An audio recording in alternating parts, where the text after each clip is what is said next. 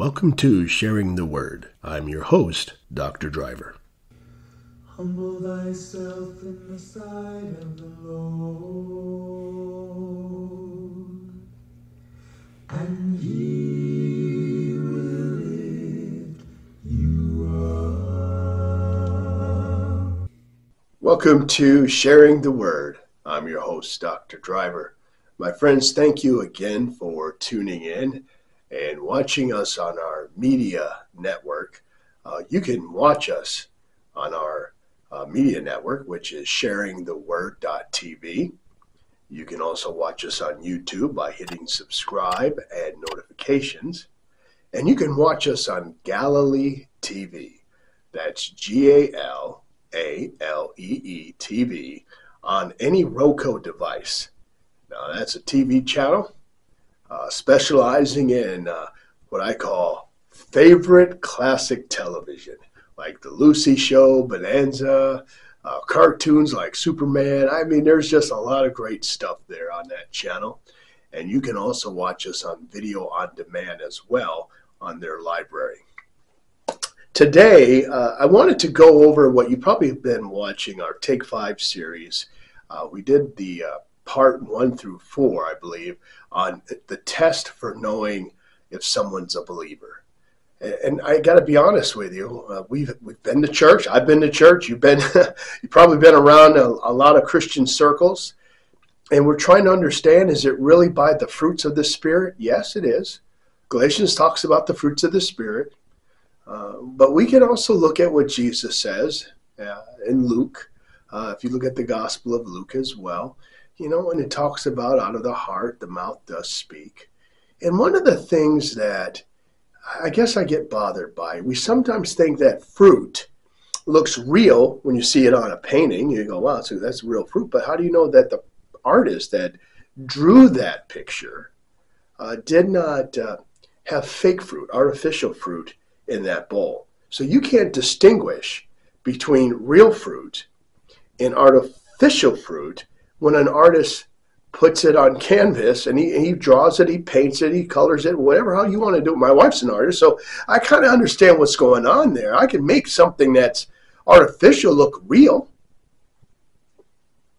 So a Christian has to say, you know, the fruits of the Spirit of peace, love, joy, goodness, self-control. Okay, but the number one gift, here's the key, the number one gift of the fruits of the Spirit, and it's even in 1 Corinthians 13, is love. My friends, what distinguishes us between unsaved and saved is by the love we show one another. Now, I got to be honest with you. You know, in Jesus' dictionary, I just see love and hate. I don't see like. Now, he does say the kingdom of heaven is like. Like what? It's a form of description. You know, the Holy Spirit came, the artist, but the writer of the scriptures says the Holy Spirit descended upon Jesus at baptism like a dove. Not a dove, like a dove does. Now, how does a dove? Okay. So Christians can have the fruits of the Spirit, peace, love, joy, goodness, self-control, can have all these things. But then how genuine or how authentic are those fruits? Are they real fruits? Can someone pretend to love you? Can someone pretend to, show you kindness? Are their motives pure? There are many signs to determine if what somebody's actions are real, genuine, authentic. And we got to go, well, wait a minute. It seemed kind, it seemed loving, it seemed, polite, but what's the person's motive? Now, when you look at a kind act, altruistic act, altruism is one of the things that most people don't even measure because they think something like going out and giving something to someone who less fortunate is always altruistic. But yes, it is, but at the same time, there's motives attached to it. You know, the Bible says the test of a man is based on the praises that he receives. Yeah, the praises he receives. Don't let your own words, proclaim or boast of your accomplishments. Let somebody else do it. The Bible tells us that. So, what is going to be the true test to know if someone is a believer? And I believe from the scripture, we're going to get into 1 John, and we're going to get there in a second here, but I believe one of the biggest tests is truly the love we show one another. Now, Jesus is on the cross dying for our sins, and he cries out, Father, forgive them. They know not what they do. That's love. Forgiveness, yes. Now, Stephen is being stoned in the book of Acts, chapter 7, and you can look at that and say, wow, he said the same thing Jesus said. He looked up into heaven, and he said, Father, Lord, forgive them. Hold this crime, this act that they're doing to me. Don't hold it against them. Please forgive them. That is truly the mark of a true Christian. That's my measuring stick. That's my rubric. If you want to get into academic pedagogy here, but I guess I get tired. I get tired of wondering why people don't show love anymore. Now, love is patient. Love is kind. It does not, boast. It does not. Oh, there we go. See, read 1 Corinthians 13. So love is the true test to determine if someone is truly a child of God. But there's other tests too. Now, we can get into 1 John, we can get into Peter, we can get into James. The Bible tells us to pray for discernment. There are more people today that act Christian-y or Christian-based, Christian-like, than Christians by labeling, or people who go to church. Why are there more kind people, more loving people, people who give to those who are less fortunate, that are not what I would call born again, saved, saved by the blood of Jesus? They're not Christians at all. They won't proclaim Jesus Christ as Lord. But I've seen more kind people, more loving people, more generous people that characteristically come from the Word of God, that have the Christian type characters of God. Then I see people, wow, that claim to be a believer. I'm like, wait a minute, why is a non-believer showing Christ-like traits than a person who claims they're a believer and goes to church? Now, you could ask yourself that question. But again, there's a test of knowing more than just what the love act is. Love is patient, love is kind, it does not boast, it doesn't keep records of, I get all, that's great. 1 Corinthians 13, powerful. But I'm talking about the spirit of discernment as well. Now, you can discern if someone is true or fake or phony. I can, you can, I hope everybody can. The Pharisees were called out by Jesus, called them a whitewashed tombs, hypocrites, brood of vipers, because they were phony. They didn't show love. They didn't show Christ. They didn't show God, if you will. The Torah was very clear on how they should behave, but they violated it. So, my friends, the test of knowing if somebody is a believer is not about doing what I call Christianese or altruistic acts that are laid out in civilization as a social act of benevolence. Because I can be kind to you, and somebody go, oh, that's loving, that's kind. Yes, it is. It's supposed to be that way. It is supposed to be that way. But God looks at the heart of man. My friends, this is the test. I'm getting to my test here. The test is the heart of man. By their heart, you will know them. Two people can give a cup of water to somebody who's thirsty. One's a believer, one's a non-believer. The person who is thirsty doesn't care who gives them the water as long as somebody gives them the water, right? What if the non-believer gives the person the water first? Okay, well, is there a race? No. Okay, but out of the two, one's unsaved, one is saved, what if both of them do it? Both of them give them a standing ovation. But here's the point. God looks at the heart. I believe the unsaved did a great act if he meant it by his heart, because his heart is good. He's just not a born-again believer. Okay, the born-again believer does it from his heart. That's good too. So what I'm getting at is an unsaved and a saved person can do a loving thing, a nice thing from their heart, and the only thing that's missing from the unsaved is they haven't made Jesus Christ their Lord and Savior.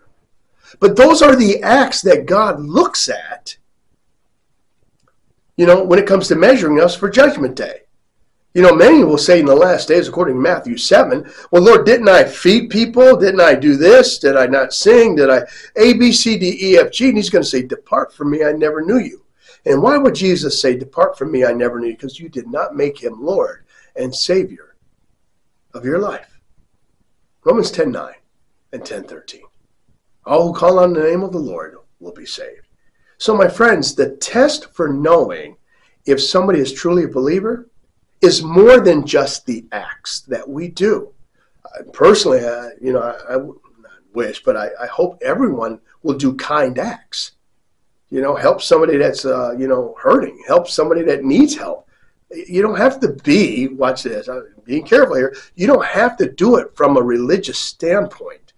Do it because that is instinctive. That is what our character, our moral character is supposed to be about. Do those kind things. But how do you know if that person's a believer?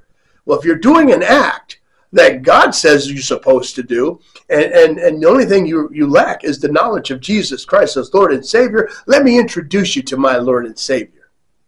Because you're doing it to him too when you give that cup of water to that person. That's the test, my friends. That's the test. Now, we're going to take a break real quick, and then when we come back, we're going to dive into 1 John chapter 2 right after this. Are you tired of mindless content on YouTube? Do you crave content that will uplift and inspire you?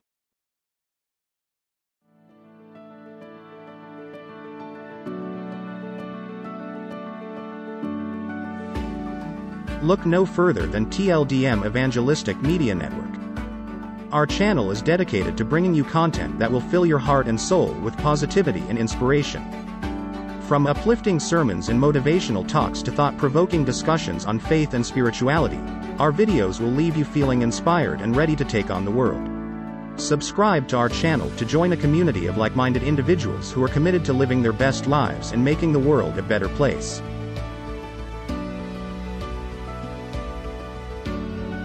TLDM Evangelistic Media Network, where inspiration meets faith. Subscribe now and join the movement.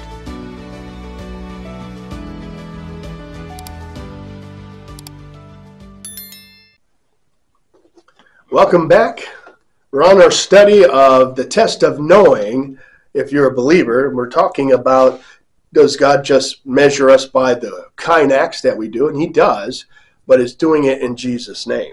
It's doing it because you're a born-again believer. Many people say, when I was pastoring, I was telling my church, stop saying I do kind things and that's going to get you in heaven. It's not. It's knowing Jesus, making him Lord and Savior. Look, we're all sinners. And sometimes we have to remember that just because you can do a list of things that are kind, doing the nice things does not get you in heaven. It is bowing down and saying, Father God, forgive me for my sins. I believe you sent Jesus Christ to die on the cross for my sins. I need Jesus in my life. Make him Lord of my life. I accept you, Lord Jesus. Oh, I love you, Lord Jesus. Come into my life. I believe you are God, the Son of God. You died on the cross for my sins and rose from the grave. Oh, be my Lord, be my Savior. In Jesus' name, amen.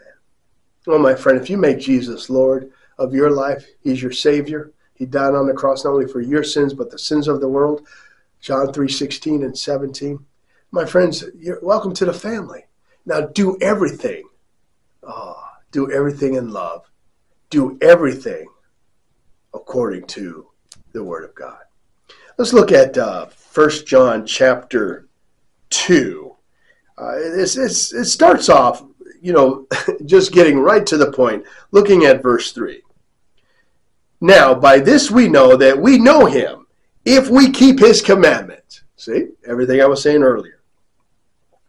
He who says, I know him, and does not keep his commandment is a liar, and the truth is not in him.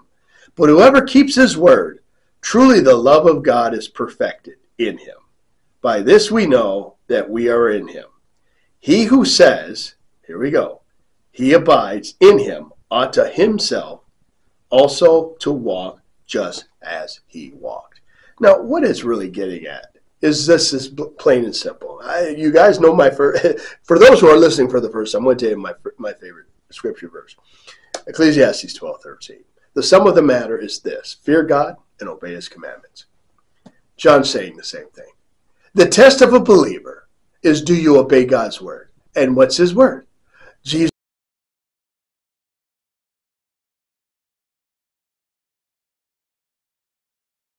He said, oh, Israel, here is the commandment of above all commandments.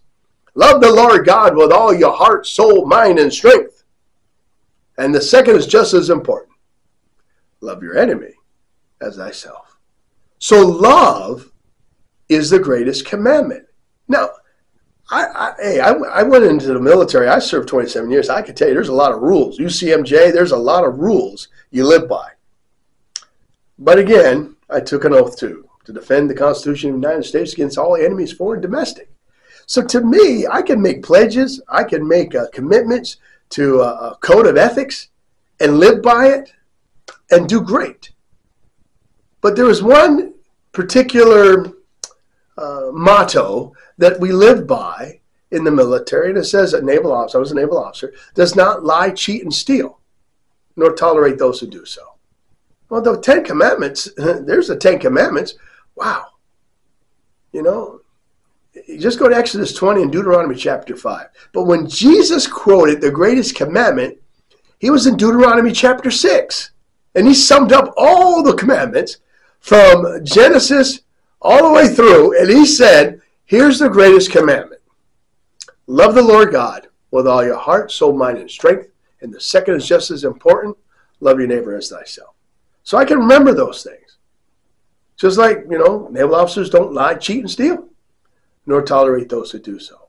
So that's the greatest test. And to walk, listen to me, to walk as Jesus walked. Now, how did Jesus walk?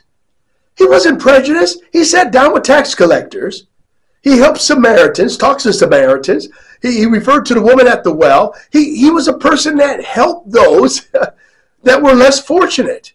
A guy in the tomb who was possessed by a devil or legion of demons. My friends, these are the things that Jesus taught us that we should do. And if we do those things, as Jesus did, as we just read, then the test of knowing if you're a believer is you are doing the very things that Jesus did. How Jesus walked, you should walk. Read the Gospels, Matthew, Mark, Luke, and John. You read the Gospels, you will know the true test of what it is to be a believer. And one of the tests, again, is loving someone, forgiving someone, helping someone in need. You know, the Good Samaritan is a big example. Those examples that Jesus gave us are the test of knowing if you're a believer. But then what comes out of the mouth will determine, are they saved or unsaved? If you say, coming in closing here, if you say Jesus Christ is the only begotten Son of God, born of a virgin, walked on this earth for 33 years, was perfect, God in the flesh, died on the cross for our sins and the sins of the world, and rose from the grave, and is coming back again. If you believe that, the Bible says you are truly a believer of God. If you believe that, my friends, welcome to the family of God. Jesus was born of a virgin. Oh, the Holy Spirit came upon Mary, and Gabriel announced that she will have a son, and he will be the only Son of God, the only begotten Son of God. I believe that. Oh, yes, I do. And Jesus was perfect. He was God in the flesh. See, my friends, the test of knowing a believer is not a hard test. Anyone can pass that test. You can have the oral exam by confessing that Jesus Christ is the only begotten Son and pass that test. Now, the next test is the application part, the practicum.